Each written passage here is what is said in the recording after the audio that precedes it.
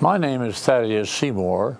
I'm privileged to have served as the 12th president of Rollins College, and it's such an honor to be able to talk about the contributions to our college and our community of Edwin Osgood Grover.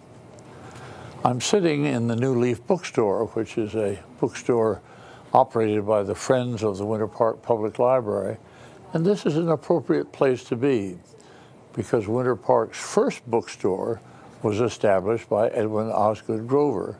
It was called the Bookery.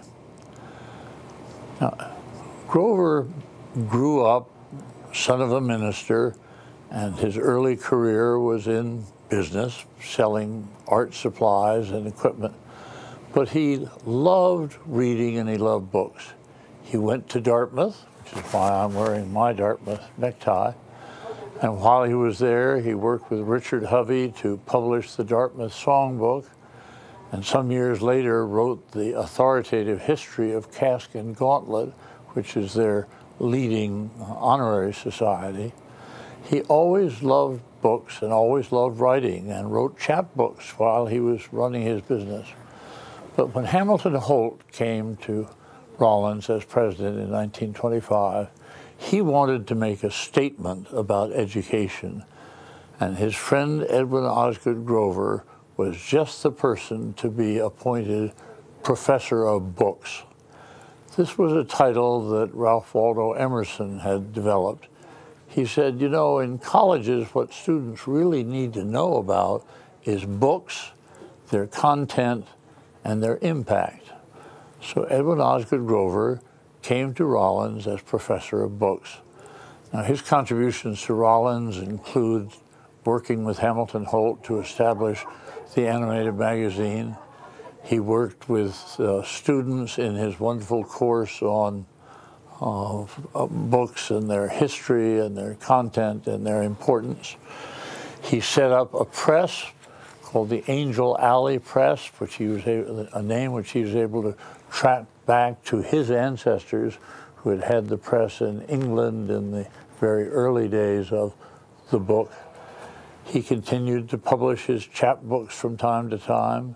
He worked with student poets to publish a collection of student poetry. And so anything having to do with books is immediately associated with the name Edwin Osgood Grover. Now, he was raised a son of a congregational minister in the North, deeply committed to racial equity. His family had been active abolitionists, and he grew up in St. Johnsbury, Vermont, and other communities in the North. And when he came to Winter Park, he and his wife, Myrtie, were very committed to the minority community in Winter Park, the African-American community, through the Congregational Church, where he taught a Sunday school class. He and his wife established a day nursery for the children of African-American families so that mothers and fathers could do their work.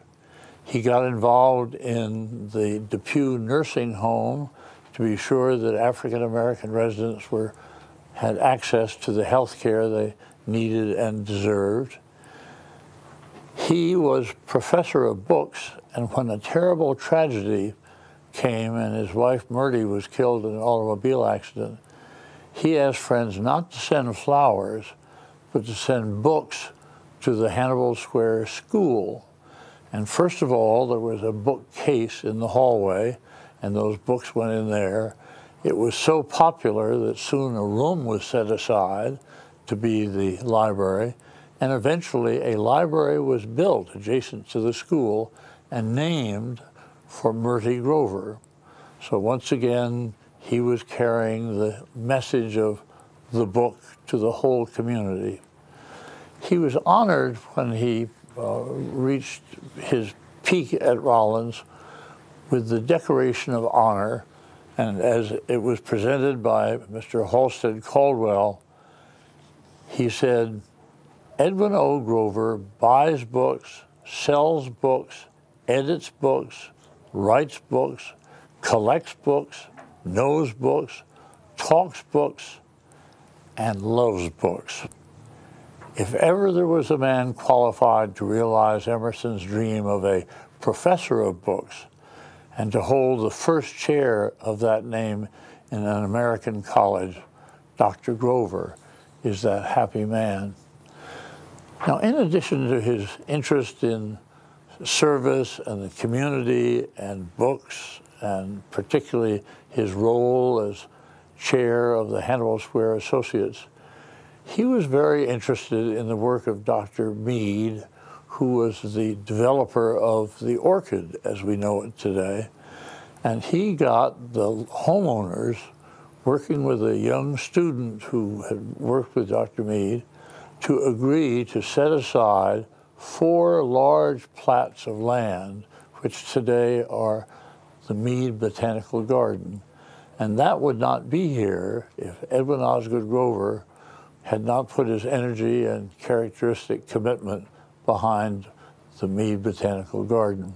So the professor of books was really the professor of all issues of the liberal arts and a liberal life and a life well led. Right.